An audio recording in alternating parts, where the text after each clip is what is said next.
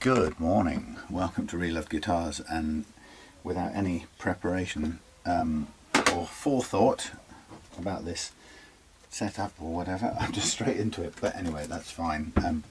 Back after a week away looking after my dad, and yeah, quite an education, I have to say. I've not done that before, and I've no doubt I will do it again.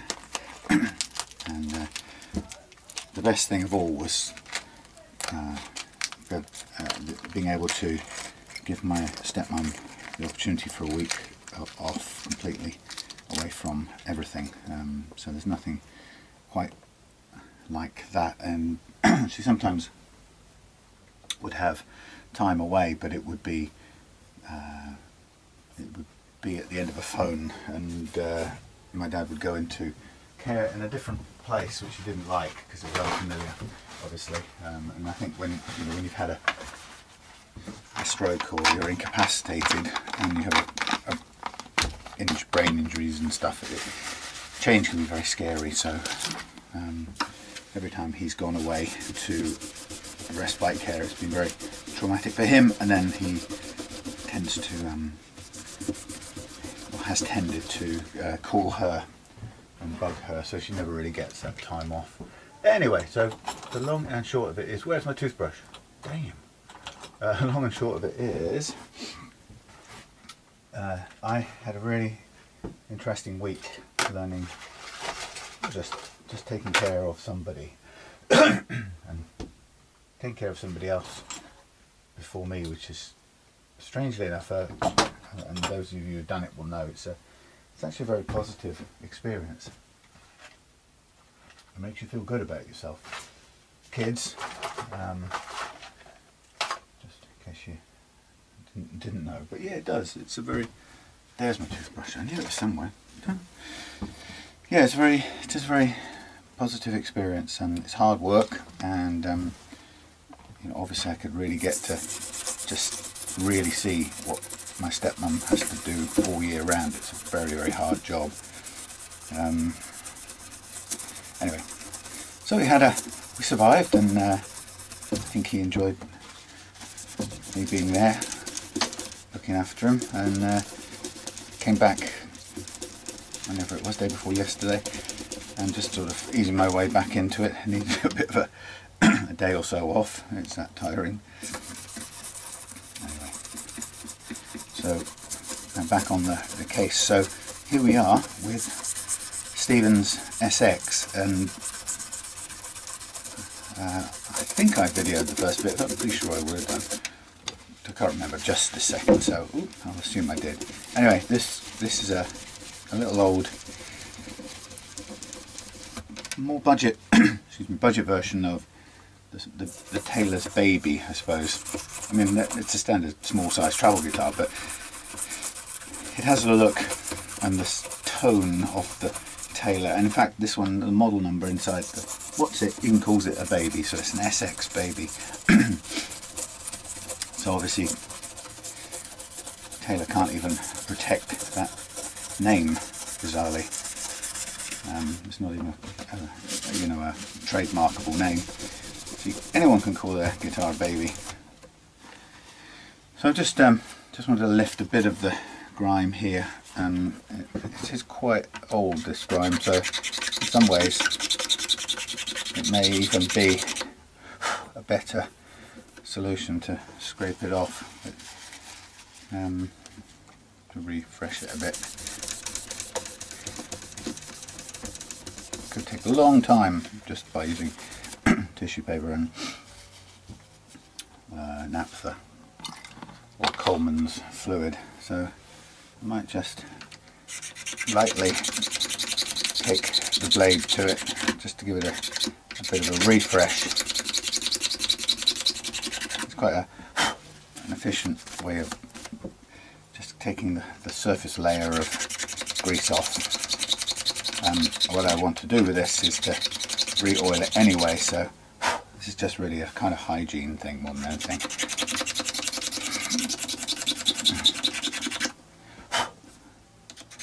Anyway, so what did I do with this? Well, if you If I did record the previous parts, then you'll know, but if I didn't, I'll recap. So what I did with it, it came with a bridge that was lifted right almost half off, and actually it was probably so far up that I would say it was probably only touching about 20 to 30% of its base on the top.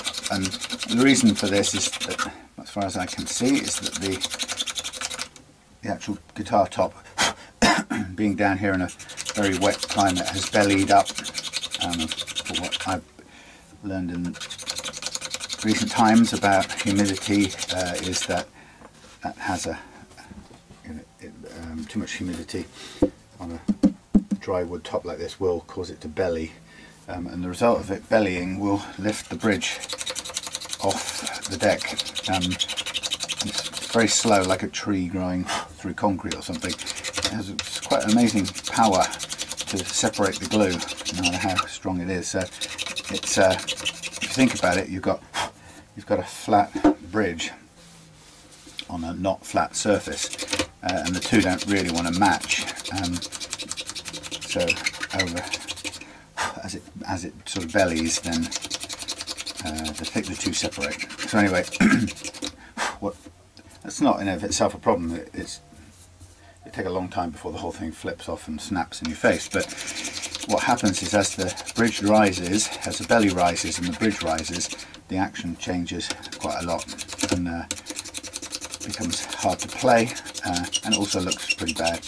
So what I did with this, it's a budget guitar. I think it's bought for well under the £100 mark, which is probably an average sort of price for it. What I've done with this is I've taken the bridge off, which is it's a fairly destructive process. It's not easy to do and requires a combination of steam and force. The steam, or the warmth and the moisture, just about softens the glue as much as you can soften it, which isn't a lot, I have to say, but it gets usually just enough to get some blades, like chisels, not chisels, but spatulas or whatever, thin blades underneath the bridge, so you can add some leverage to that, and eventually you can get it to come off. It usually leaves a little bit of damage around the edge. It's very difficult to prise it off without any damage at all. So what I've done, there was a little bit of scratching at the edge, or chipping at the edge, where the bridge joins the rest of the body. So what I've done is I've just keyed up the whole of the top, and then resprayed it with some, the word is escaping me at the moment, acrylic, that's the word, acrylic lacquer, which is a matte lacquer, and actually, as you can see, does a really good quick job of going over the top. It makes a quick nice fresh finish, and it's going onto the guitar over poly, which is an acceptable mixture of the two. And I was trying to do research last week. I don't know, for a newcomer to the guitar, or relative to any newcomer to the guitar world and finishing and stuff, unless you come from industry where you handle this stuff all the time, maybe you might be like me and you might find that the whole thing about finishings, guitar finish and lacquers, is quite mysterious, quite difficult to work out what is what. So as an owner or player, you understand a little bit about, there is nitrocellulose that you hear talked about, which is one kind of lacquer or finish, and then you hear about polyurethane, which is another, and then you hear other terms and which is hard to understand, and you can get quite difficult to work out what's what, and more importantly what you can put with what. And then obviously when you start going to research, you find there's a lot of kind of shrieked warnings about not mixing one thing with another. This is plastic, but I'm not sure I'm going to look to replace it with a bone one. I think amount. I've got one bone one. I mean, it will improve the guitar, but is it going to be the same size? And it's a little bit longer, but we could modify it. Anyway, yeah. So it's really hard to work out what the what finish goes with what finish, and you get really paranoid about the whole thing. What I've managed to find out just the other week only is that well, sorry, what I found out was a distinction that finally made a bit of sense to me. So a question I always had was, can you successfully, and I'm not really even thinking about safely, but can you successfully use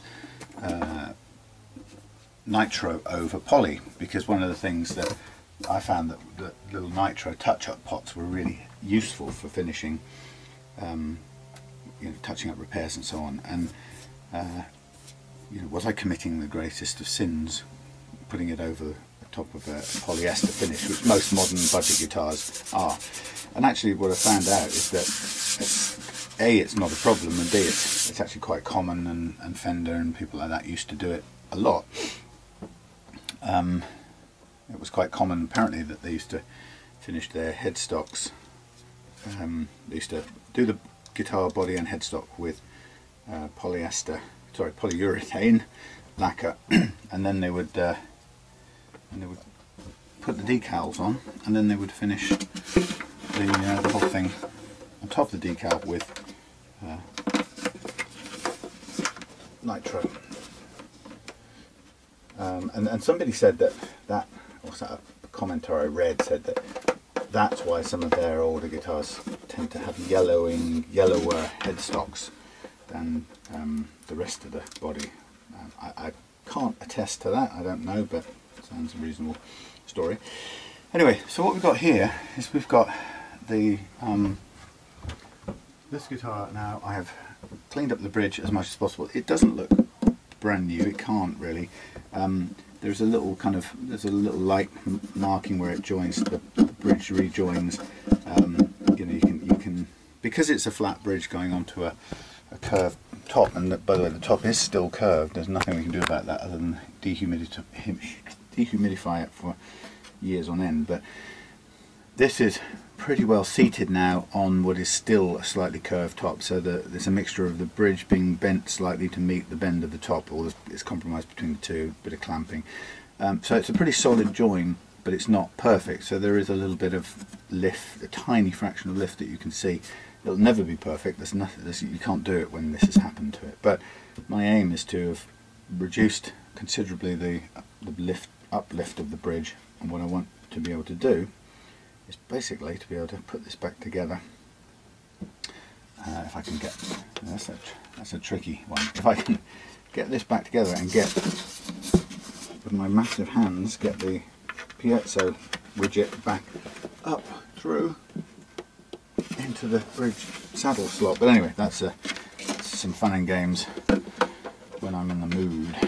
So what I'm trying to do now, I think I may have to, I may well have to. Is this possible to do with this on, or do you have to take these off? No, you can just, can you do it with it on?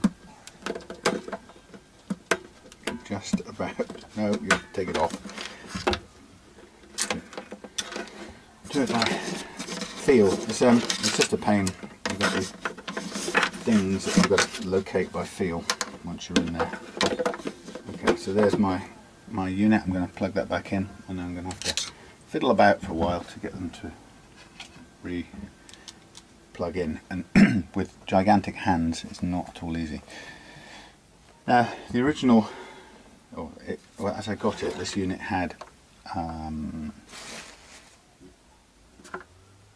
that's interesting, it just became invisible as I looked at it and thought about it.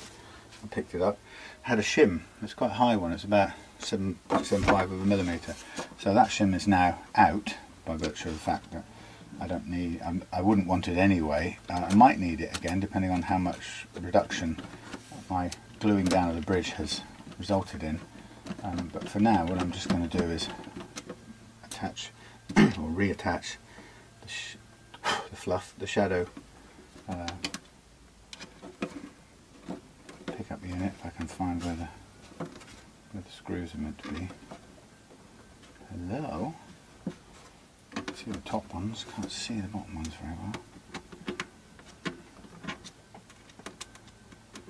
Everything moving, not ideal. Nice sound from next door, coughing. I'm going to use a power driver for this little bit because I don't want to be holding this, holding that, holding too many things in one go. So back to some convenience here for a minute.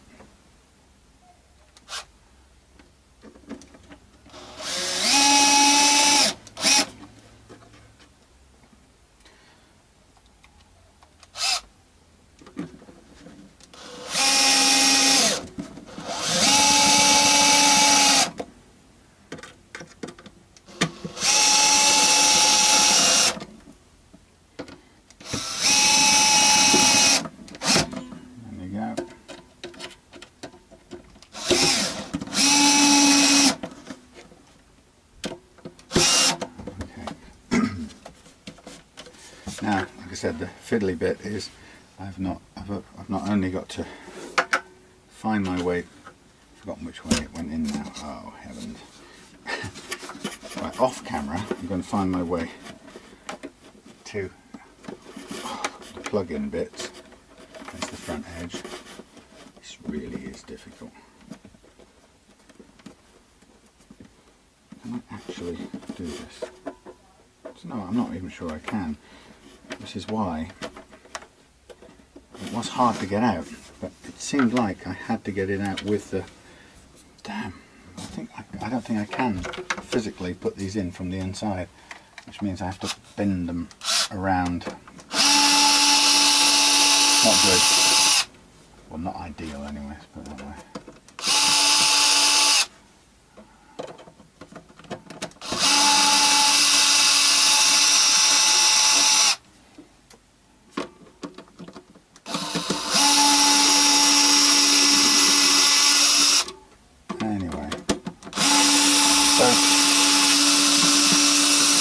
Game here was to turn this into a guitar that Stephen's daughter would like to play, and that was my challenge sort of to myself really. Right up to until this point she hadn't really wanted to play it, so I'm going to attempt to change that with what I've done to it. There's no way I can get in from the back of there to do this, so this has to be done up before it goes in. Simple as that, which means it has to be pushed quite harshly round the corner here with a bit of scraping. Okay, now while I'm at it, I don't know if this makes any sense to try and get this through here first, or I'm still, no, I've got no access from that point anyway. I might as well just do that bit when I get to it. So in we go. Now this is the bit that feels really hard. I've got to bend these wires around this. Push that, right, there we go, push that into there like that. Kind of painful to do, but quite necessary. And then the rest is sort of fiddle with tiny hands, which I don't have, conveniently.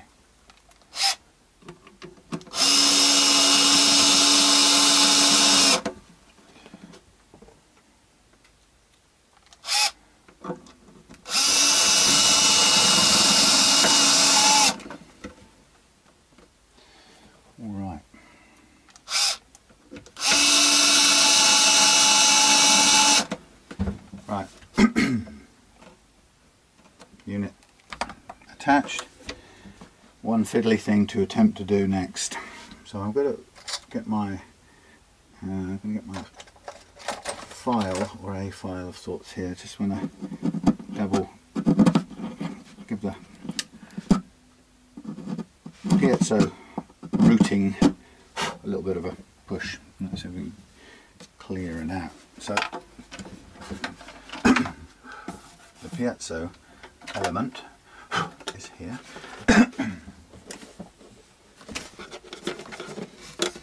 I say boy, it's here. Right, now I have to move miraculously get it up through here. Oh boy. Yikes. Now, this is going to be so easy. I will find this really easy to do. Wires and stuff in the way. Holy. I can see the, vaguely see the hole, but can I get it anywhere near the angle it needs to get? Maybe. Oh, sheep. Sheep, sheep. I can feel I have enough grip on this blessed little thing, really. Let's try again. Sorry, this is really boring stuff. You're looking at the back of a guitar with me sweating and flailing like an idiot. Where's the hole? Where's the hole? Get in the hole. Get in the hole, sunshine. Even just line up enough on the hole to go in. Damn it. Just a bit. Just enough to stay in the hole, would you? Right, there's the things. That's the hole. It looks a mess for some reason. Just going to poke a few more bits into it. Just make. Let's see what we've got. Any room going through it. Right, there's your room. Follow this. Yikes, that's so painful. Follow this through. I'm basically trying to make as much of a space through here as is possible.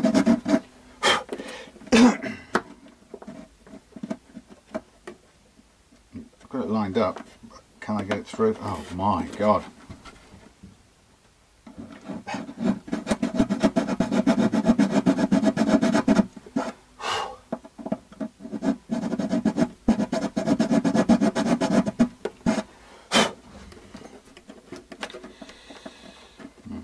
The only other way I can do this, by the way, is to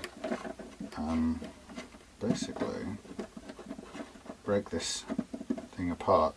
Oh, hang on, we're through. Oh god, this hurts. Oh my lordy. The only other way would have been to take apart the wiring and try and get it through that way. But as it happens, I'm through.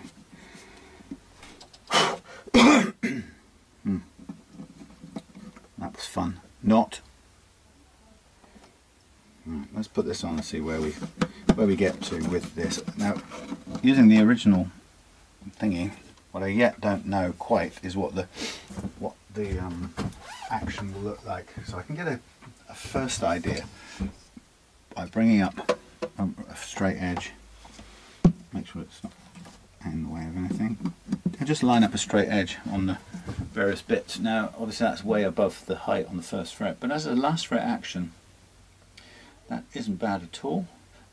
That's about 2 point something millimeters, and given that it's going to go down a little bit at this front part, the nut part, that's actually very low action, and it might even end up being shimmed slightly. So first of all I'm going to take off this jacket because in here it is humid because it's Britain and the westerly rains down in Africa are pouring in. Okay, so I'm happy with that as a start point. We obviously have to do some cutting down here.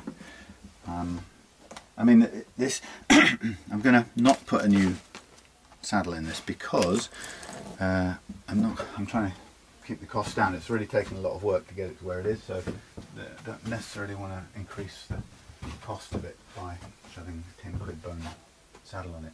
What I'm just looking for now is here they are, the original strings. Now they're absolutely filthy, but they should do for just well, if I'm going to go off line a minute while I just straighten at the ends of these strings, so I stand some chance of using, well, yeah, no, actually it's not quite like a Strat or anything. I don't have to thread them anywhere. Just didn't want to get them all tangled up, but I think I still could be able to use them. So yeah, the idea is I'll use these as a, I will straighten them off camera, but I will use these as sacrificial strings to set the nut slots and then to test the basic alignment and see if I need any shims. I'll be back in a sec. Okay, so we've got sacrificial strings on, and get ready. I will put the new ones on in a minute. We've got Earthwood by Ernie Hall, which has bronze alloy and extra lights, but you see at the moment this is holding fast, thankfully, and a little mahogany tone, but obviously it's going to improve because these are significantly grotty strings. So I'm going to work my way upwards. I also need a bit of a chunkier thing here. I need a 50 really, or actually what I need is a 52, something like that for this fella here. So I'm going to use I'm going to go with the chunky side of the orange here. So this is just my sort of replacement for, I need a 52, that's what I'm saying. Oh, hellfire. 87% humidity here in good old West Country Britanishness, England. I'll put this to the inches of thingy. I'll just see what the thing is. 53, that's 54, that's good. That's the sort of size of gap that I want for this malarkey. Okay, so my usual style, filthy strings, filthy hands. Gonna take off these top two. This is a new bone nut that I put on myself, as you know, as you probably saw earlier on. So what I'm going to do right now is just take down these here. It's 46, and no, not 46. I'm going to use the 36 here for this one.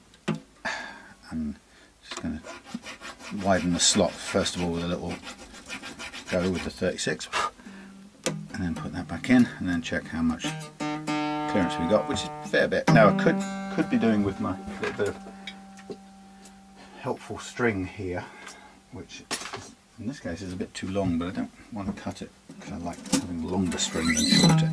But string is very handy when it comes to moving your paracord, I should say. It's very handy when it comes to moving your guitar strings out of the way without wrecking your fingernails, which is usually what I do. Obviously it has to move down the other end or get completely away from the strings, otherwise it's interfering and holding the string up. So again, this is the old Patience model of work here, and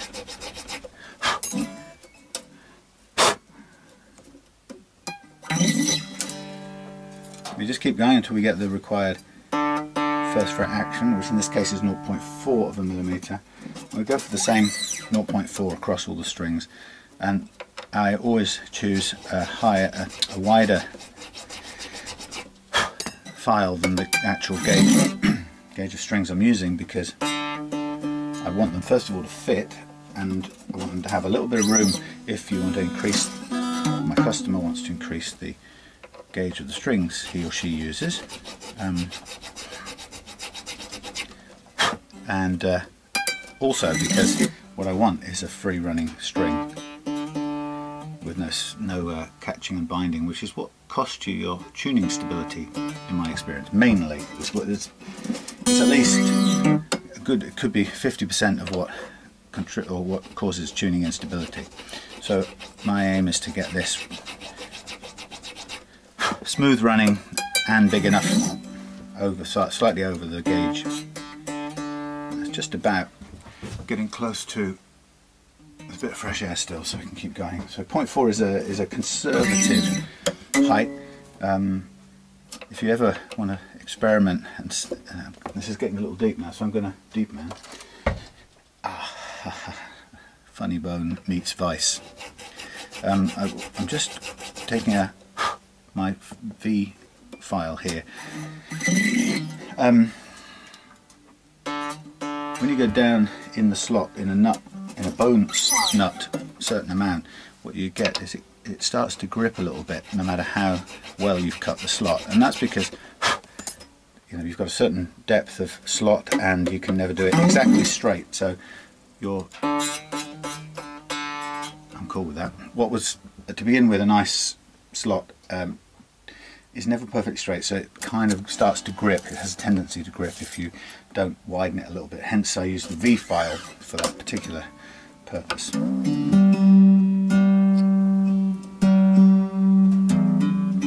If you whoa, whoa.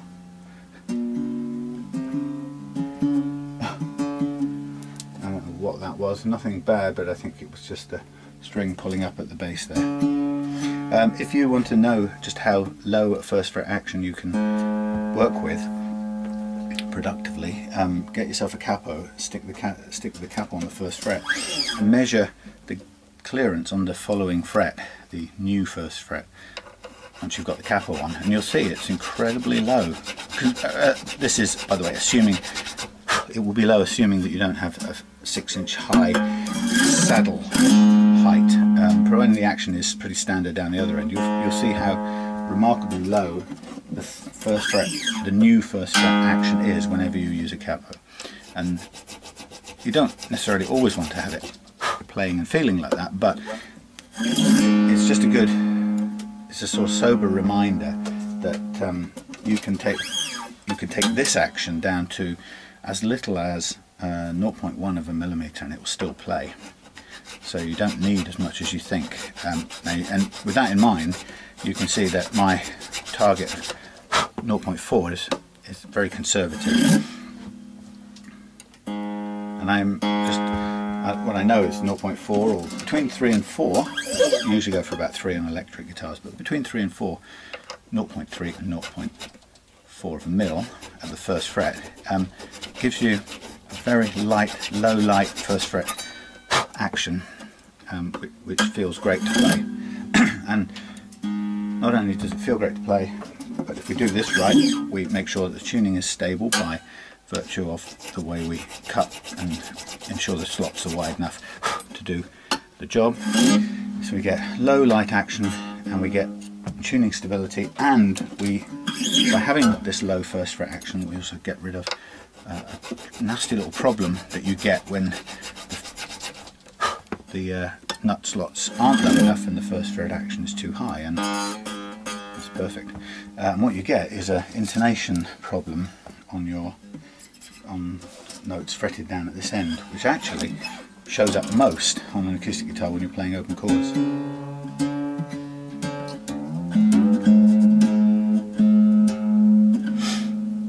It can be so bad that it makes you want to take the guitar back or sell it and change it for another one.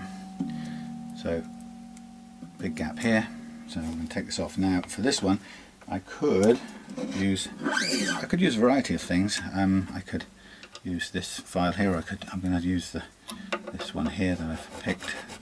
This is a bass guitar nut file. It's a bit crude because it gives you more of a square bottom to the slot, which it'll do, it works, but it's not the most perfect shape. So you could round it out if you want to with something that you have like this, which is close to, but you don't want to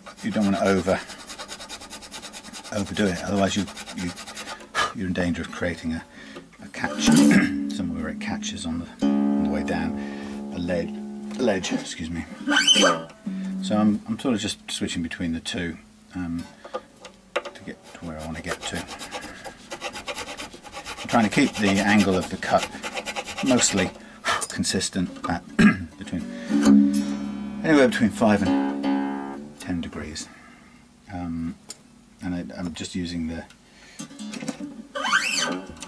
smaller file, which is quite a lot smaller, but I'm just using this to try and round out the bottom of the slot a little bit to make sure it isn't too flat.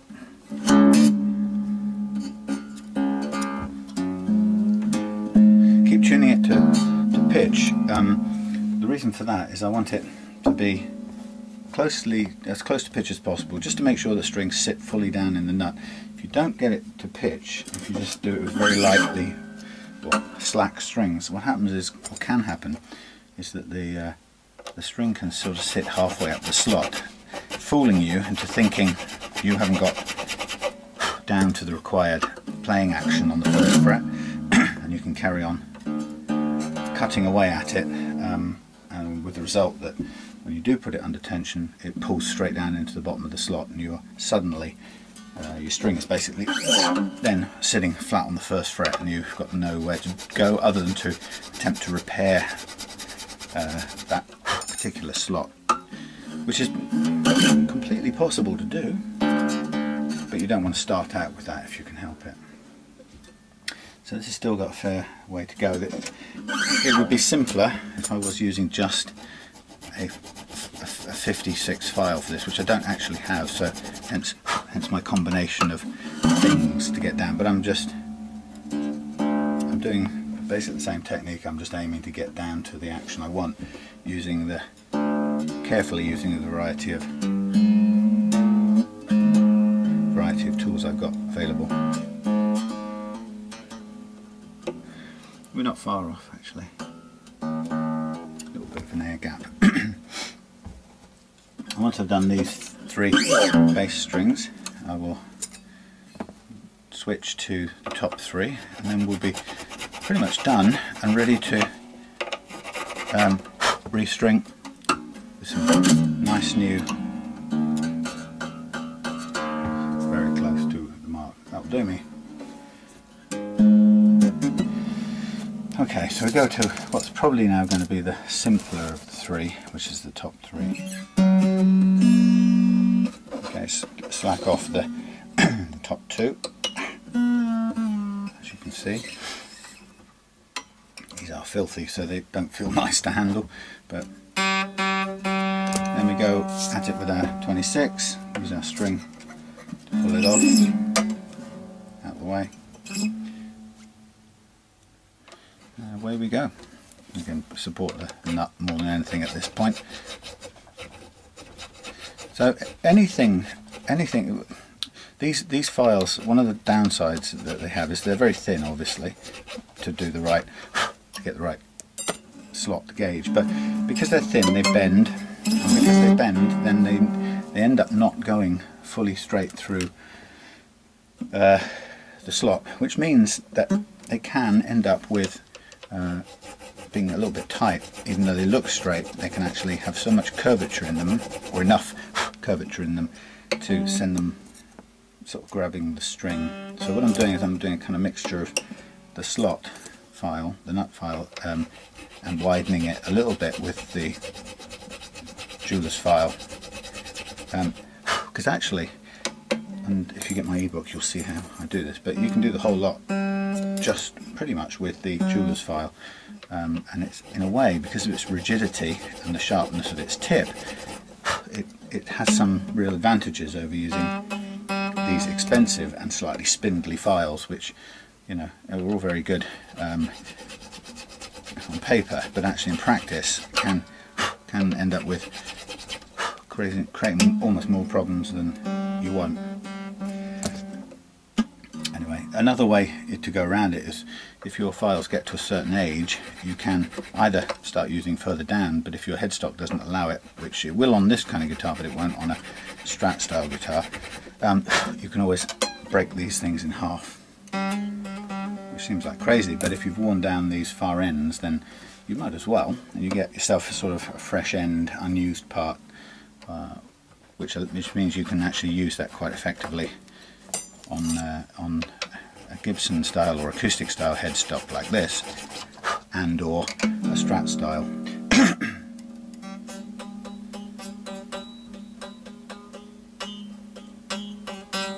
Just on the mark. Stop there. Stop while the going's good. So a combination of the two things can just be just a little tricky to get exactly right, but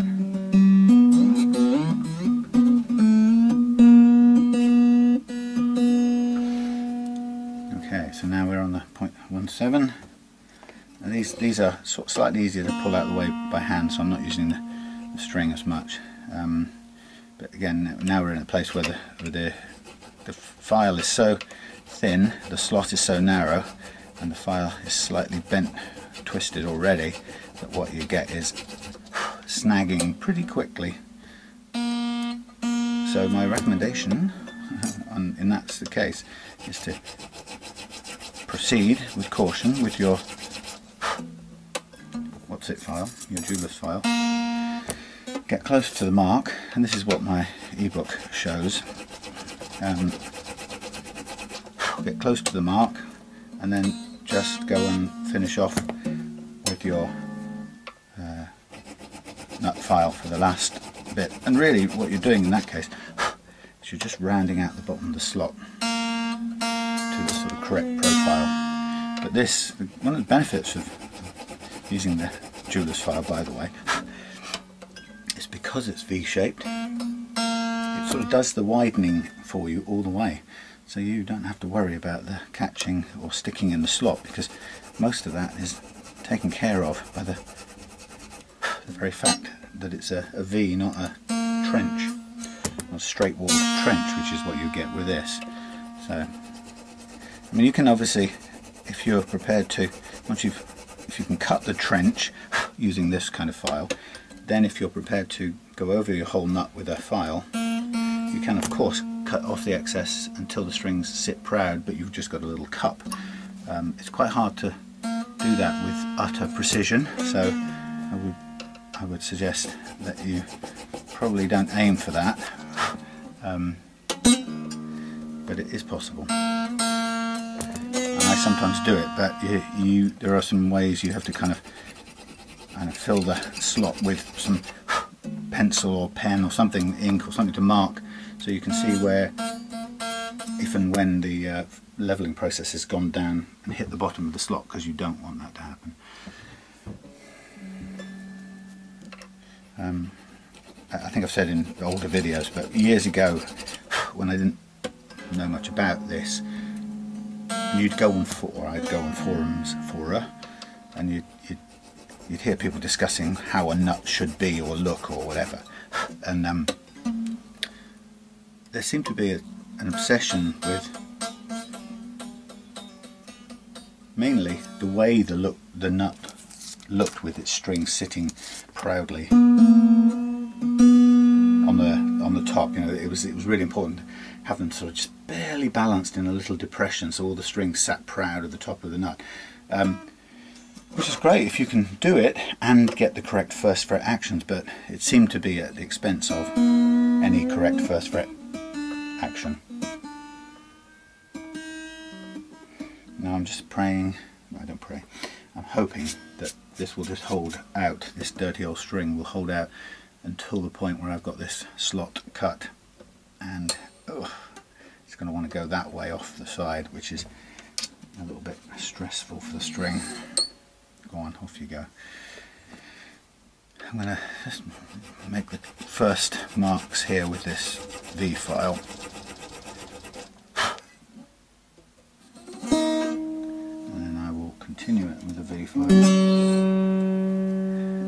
It's hard to see, obviously it's a white material, and it doesn't give you a lot in the way of information in terms of shadows. So then take the file to it. This is, I'm using a 13 instead of a 10. So it will cut very quickly and very directly into the nut. And we have to be careful we don't suddenly cut too far.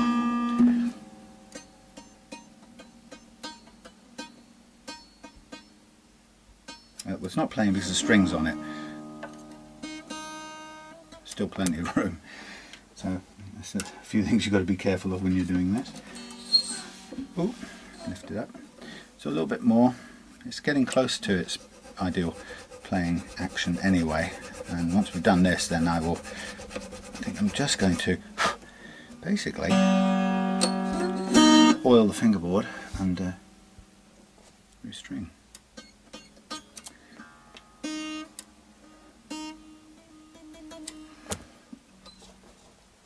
And then the thing I'm going to do a bit later on is do a sound test between, or back to back, head to head. Is that the word? Yeah, somewhere.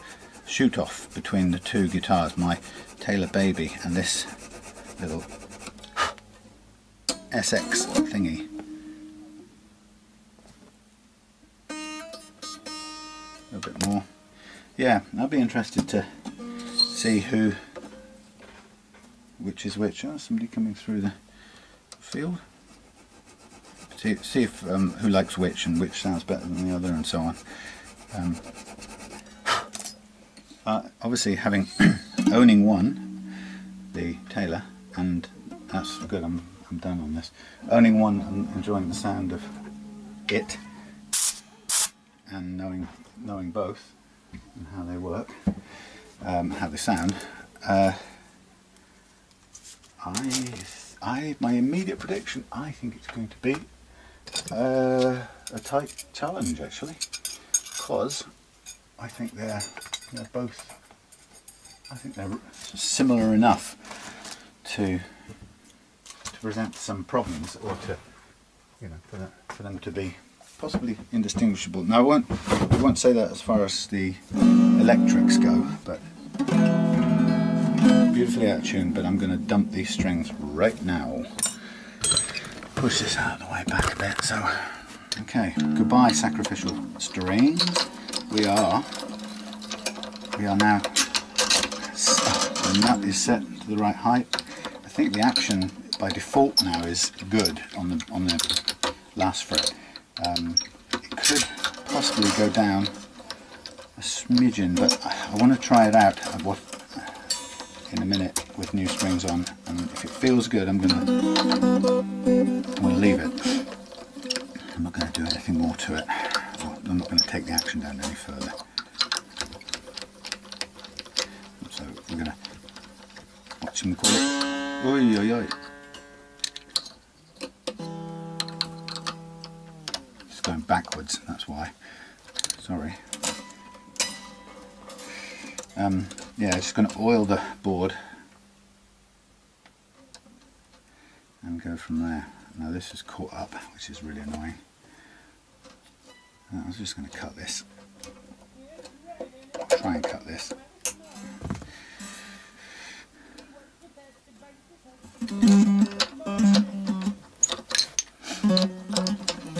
Right. Lovely. Bin, bin, bin. Now I'll just lift all these up with my puller, my fret puller.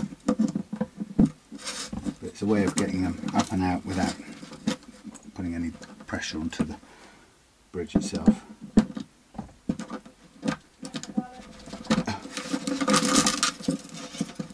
There we go.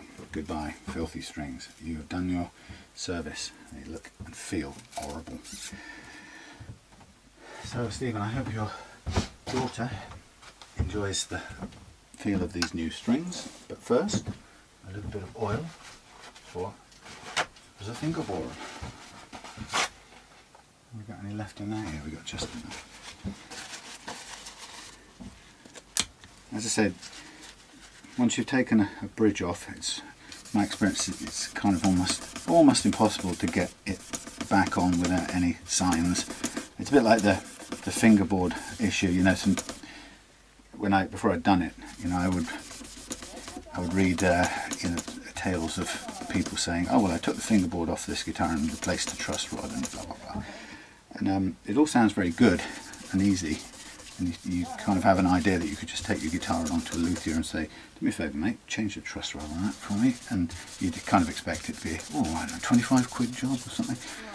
And in fact, when you do it, you realise just what a massively destructive job it is, and in fact you really would be almost better off in most cases just buying a new neck and replacing it.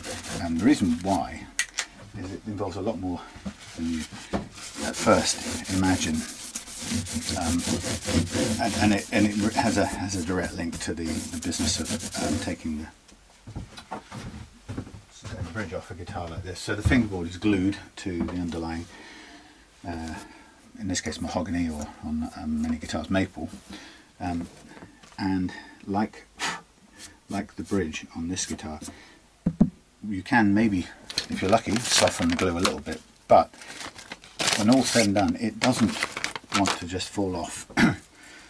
You have to pretty much chisel it off, and that chiseling process, without a doubt, is destructive. So it will cost you some parts, some surface, some edging, you know, where the bridge joins the edge of the top and so on. So it's very difficult.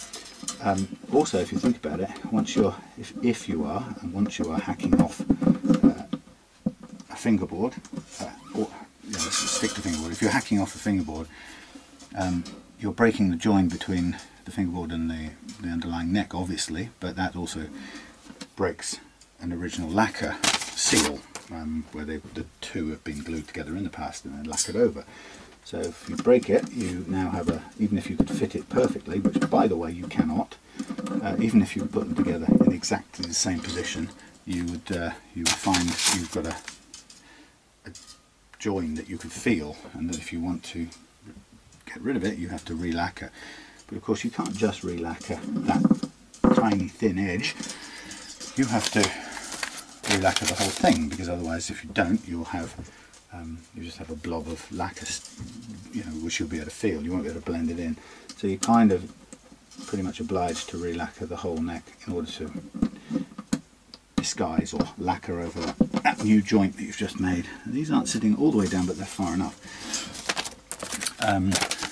So you've chiseled it off. You've not got a very clean break. You have to decide whether you flatten these off both sides, the underside and of the fingerboard, or the top side. But the other thing that happens when you steam off or heat off the fingerboard, as you're doing it, just as you want the heat to loosen off the glue so you can get the fingerboard off, it also causes your frets to want to fall out, and also your inlays usually. So quite frankly, you are almost, to get it to work again, you're pretty much rebuilding your neck. It's like I said, it's a horrendous amount of work, and it's just economically, it doesn't make sense unless it's a guitar with huge sentimental value, or it's a vintage guitar that you've got to save and you're prepared to put the money into it. And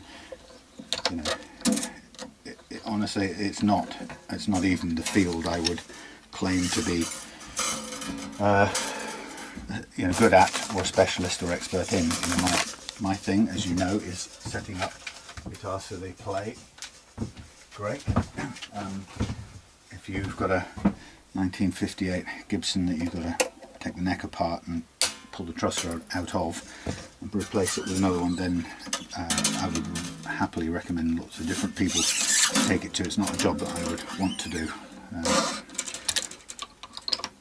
But I think it's just important or interesting to point out that when some people think of doing it, or asking me how much, could I do it on a budget guitar? What's their option? What are their options on a budget guitar? And I've done it on a few guitars and sold them afterwards. But the truth is, I've made a huge loss in time and energy. I mean, I did it just for the experience, but I didn't make any money on the time it took to do this, because it does not make economic sense, as the old business person might say.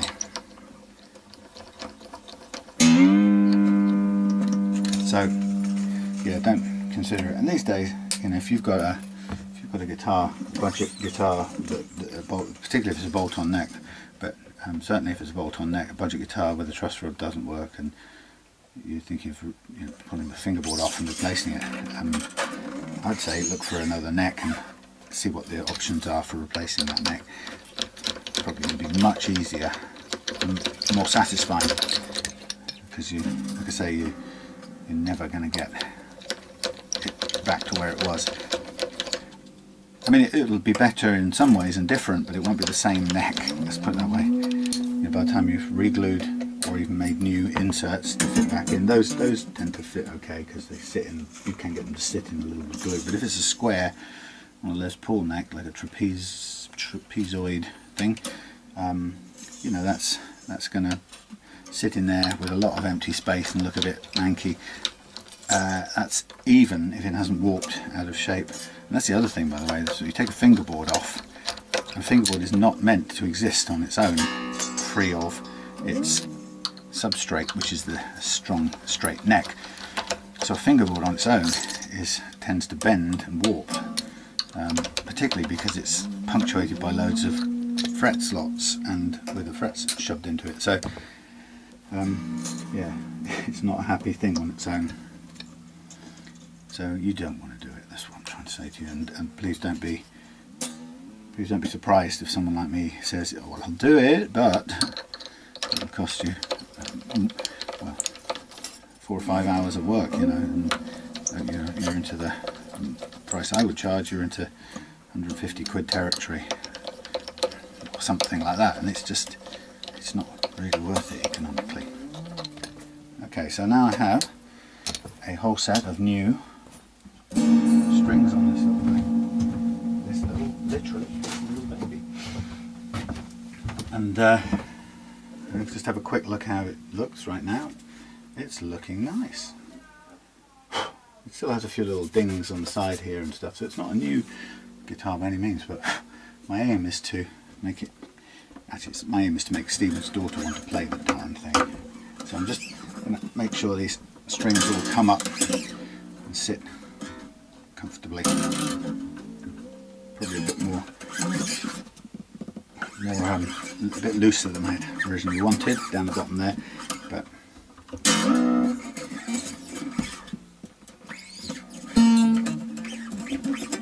the reason these pins aren't sitting as far down as they originally would have done is because in plugging the holes and stuff, I've made them a little bit less straight through as they were originally. So they've got a little bit thicker, narrower, that's the word, as a result of the work on the bridge. But it's kind of impossible to do that, what with filling the bridge, you know, flattening the surface of the top, masking, filling the holes so that they didn't get covered in glue and so on. So it's a bit of a compromise. Okay, so let's take a look.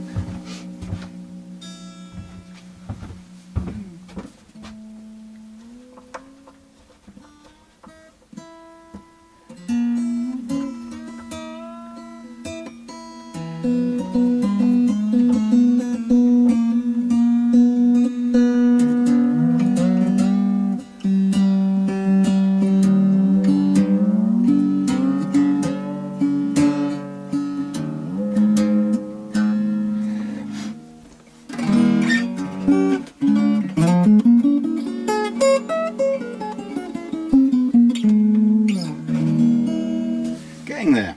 So now we have a bridge that's sitting firmly on the top. We have a guitar that's out of tune but sounding nice.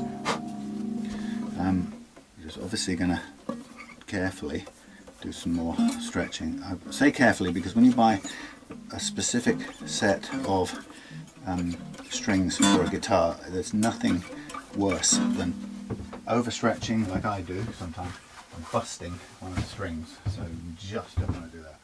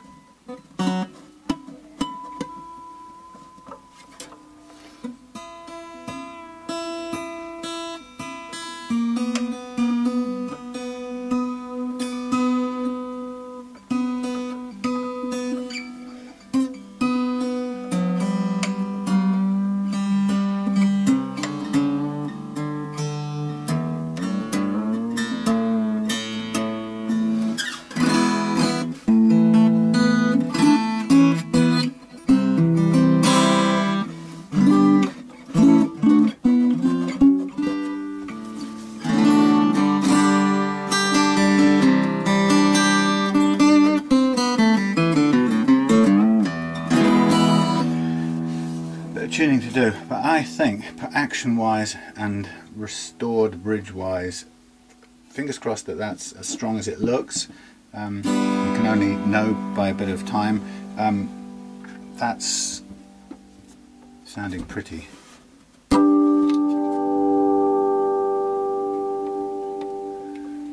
So I'm going to hang this up and let it settle strings wise, tuning wise. Right, it doesn't. I'm going to hang it up and play it a little bit. But what I'm then going to do is do a back-to-back. So there we go, that's Stephen's SX, so it's custom guitar, but it's a SX Baby stroke E, which is the electroacoustic model. Done, ready to go home. All I've got next now for Stephen is the Variax, which has a whole setup to do, but importantly has to have its battery compartment redone. It looks like it had been left in a damp place, same as that, but left in a damp environment for far too long, and not only had this broken, this part here had broken, snapped off, this is a new one obviously, but also the battery cage had corroded. So I've got a new battery cage and a new unit, which I'm going to obviously solder into place, and we'll start again, and we'll see if the thing acts. While it's in tune, you've got to hear it. You've got to hear it.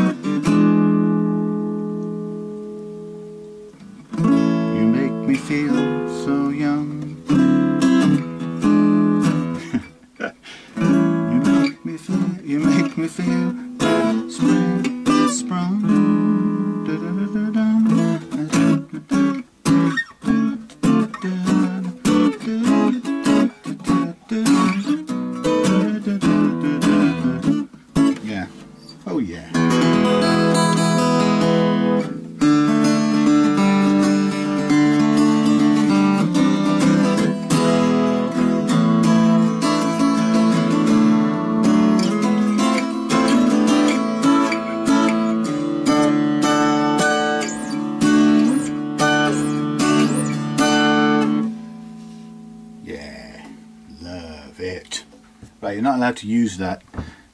You've got a preamble. No, you've been pre-warned, but you can't use that to judge which of the two is which in the blind test. Promise me you won't do that. See you in a minute. Hey, so here we were at and having just done a little sound sample test, we tested these two, or did a back-to-back of these two cute guitars. And what we have here is the, on my left hand, we have the Taylor Baby mahogany, and in my right hand I have the SX Baby mahogany thing, and they are very, very similar in all kinds of ways, you know, similar look, matte finish. This one has an ebony fingerboard, this one has a rosewood fingerboard, but in many ways they've got a lot of similarities. This one has a conventional guitar acoustic neck body attachment where you see it sticking out there. This one uses the inner fixing with the two screws and built into the fingerboard. I really like this. That lump of red thing is there. Anyway, I really like the construction of this. Some people find having some screws in the fingerboard really offensive and stuff, but I think it's a nice thing. I just did a back-to-back sound test, so I'm not going to give it away by playing these next to each other. Otherwise that would spoil the fun of it all. Just throw it on the floor. If you look down at these two things, they share a lot in common, and obviously one is I don't know the new price or what these retail at new, but they're obviously kind of, you know, they're relatives, or they're meant to be the same sort of travel guitar. The SX has borrowed heavily from the styling, but there's not a lot you can do that obviously to make them different if you're making a small, I suppose, dreadnought style travel guitar. This one here has a bit of patterning. Actually, it's a bit naughty because it tries to copy the Taylor pattern. This is embossed into the wood. This is printed on the wood by the looks of it. But you know, for a little carry-around guitar, this one, by the way, has quite a bold back. I think this one's a little bit flatter. Yeah, it is. So there's a definite difference in the Now you won't be able to see it very well, but perhaps if you can see it from the side there, the SX has got a flat back, more or less, whereas there's a distinct bowl on the Taylor. Both guitars have a little bit of bellying going on because of the climate here in the southwest of the UK. So if you put a flat line across, or rule across here, you will see that it's higher in the middle, as is this one. This one, the bridges never come up far enough to cause me any problems. It's maybe will do in time, I'm sure. This one, obviously I've just taken the bridge off because it was tilted up at an angle and there was fresh air underneath, so I've stuck it back down, so we've got a nice playing action there once again. I mean, I will play a couple of notes side by side because it's quite interesting to see if there's any noticeable difference.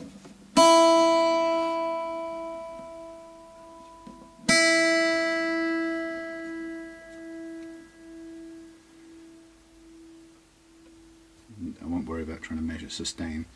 They both of these guitars, I mean, all of these little guitars that I've ever come across have, I'm not sure what note it is, but if you sing notes, sound like an idiot, they sing back at you. Obviously they resonate. I can't remember which note. I think it's probably around the E. You can make this one sing. Yeah, they really are responsive.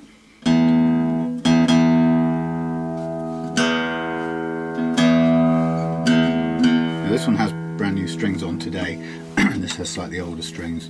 Can't really do two guitars at once, can I? But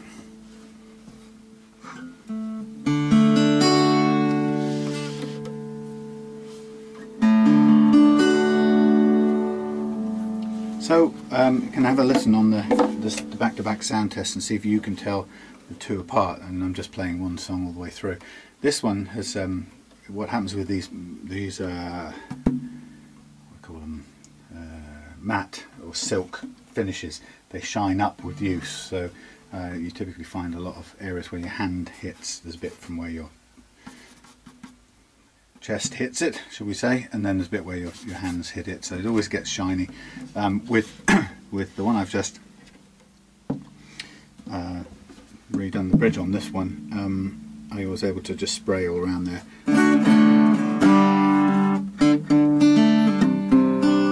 to give it a bit of a matte finish again. It's a little bit shinier where I piled on the lacquer a little bit thicker because I wanted to fill in some kind of marks there. But anyway, so this is a nice comparison. The two of them, they're not as, you know, this one isn't as pretty, the SX, and the construction. This one has a sort of I don't know what the correct name for this joint is, but it's got a single piece of wood all the way through to there, and then it's got a kind of diagonal joint that the back part of the headstock fits on, which is kind of good in a way because that makes that stronger. This one has a distinct and very unique, or very individual style. You can see it here. It's a very precisely machined joint for the headstock to go into the end of the neck, and the grain on this is much prettier, long kind of stripes of grain than on this one.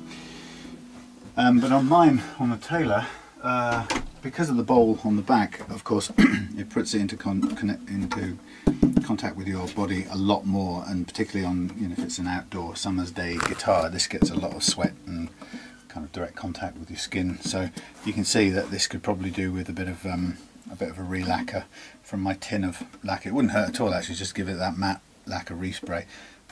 Possibly would fill in this area here where I think it's just suffering from a bit of rub off of the lacquer, but you may find that even lacquering this might not fill in that colour, because I think some of the original colour has possibly gone with it, or it might just be the scuffed lacquer making that colour. And this one has the rosewood, the mahogany, no, ebony. Anyway, let you be the judge of which one's which on the other sound test. I've got this one fitted with a LR Bags system, which I don't use that often actually, but it is pretty pretty sounding when I do use it.